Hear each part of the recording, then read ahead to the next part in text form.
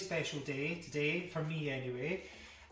Today we welcome in to the collection at the Harris 2 garments designed and made by you through your label Kingfisher Couture. So if you would just like to tell us a little bit about your label. The name Kingfisher came from the original story of the Great Flood from Noah's Ark.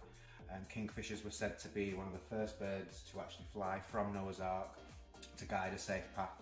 And that is basically what my fashion brand is all about. And you've just shown on schedule at London Fashion Week for Spring Summer 2024, which was in September. Yes, it was. And can you tell us a bit about the collection that you designed for that show? So, well, the rose dress originally was obviously as part of the London Fashion Week collection, but the whole collection itself was, again, going back to a historical time, which was, again, the Great Flood, and how iconic we can all be and how it takes us back to a raw creative state. I was diagnosed with HIV, and some of the models that I work with were in partnership with Sam's Diamonds Cancer Support, who were cancer survivors. And being that my diagnosis took me to a raw creative state, their diagnosis also took them to a raw creative state, but this whole collection took me back to being 16 again and being back in the sewing room with my teacher, Mrs. Hamilton, seeing the girls on the catwalk, seeing the dress itself worn by one of my models from my castings it was just incredible. It was a truly memorable experience I will forever cherish. And I came to visit you in your studio before the collection was finished to have a look at the collection, because I'd basically spoken to you and said that I wanted to acquire something to preserve your story and a garment that you've made in the Harris collection. You are Preston born, and you were raised in Chorley, which is not too far from here, and your mum, who's Preston born and bred, is Preston born and bred today, and she is here. Hi mum. Hi mum. So yeah, and I really wanted that story, you know, as an LGBTQ plus person myself, and you as an LGBTQ plus person,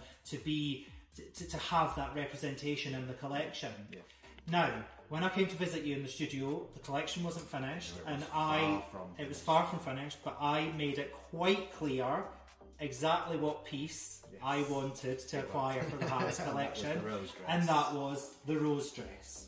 Obviously, you are an independent designer. Yes, freelance. Freelance, independent designer. Your time costs money, your materials cost money, and so we had to come up with an arrangement of purchasing the dress for the Harris collection. Which was amazing. I can't believe that it's actually happened. I can't believe we're here today. I really can't. Exactly. So I applied to the V&A Purchase Grant Fund. V&A Purchase Grant Fund helps smaller museums around the country acquire pieces for their collection. And I had to write an acquisition statement as to why I believed that this dress should be in our collection. And we were awarded the money, which we're very, very happy about. Thank you very much to the V&A. Thank you very much to the V&A. And that has enabled us to purchase the rose dress for the Harris collection. So tell me, Ross, what is it like having one of your creations now part of a museum collection? I wouldn't even know where to start. It's been a roller coaster since first meeting you, and first of all I just want to say thank you very much for noticing myself. Thank you for making such amazing clothes. Thank you. I do try.